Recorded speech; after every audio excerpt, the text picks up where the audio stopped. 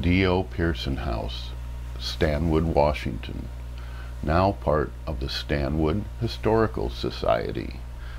Here are some photo details of the east side of the main building, the oldest house, I believe anyway.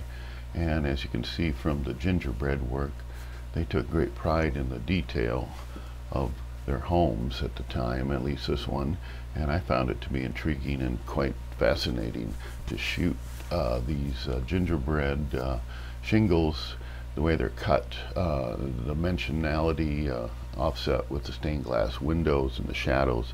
I found it to be very well worth my time, in my opinion anyway.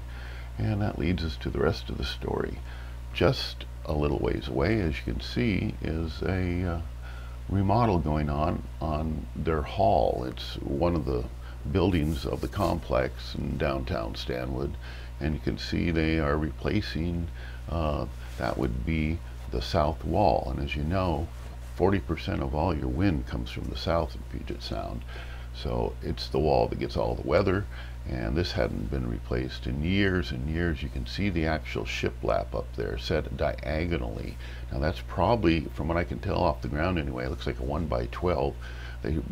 They set it in diagonally, which added a lot of strength to the building.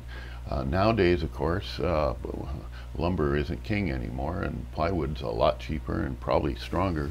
So you can see it's being plywooded over and tie-backed, and they plan to put a finish siding on it, which I imagine will not only match the historical quality of the house, but will probably be a much more long-lasting product, although I don't know, the last time this was remodeled it lasted quite a while anyway. And just I'm glad to see people doing this types of projects and maintaining these historical buildings. And there's a plug for Chad Fisher. He was a contractor on this. I didn't meet him, but his crew was pretty nice. Have a good one and take care.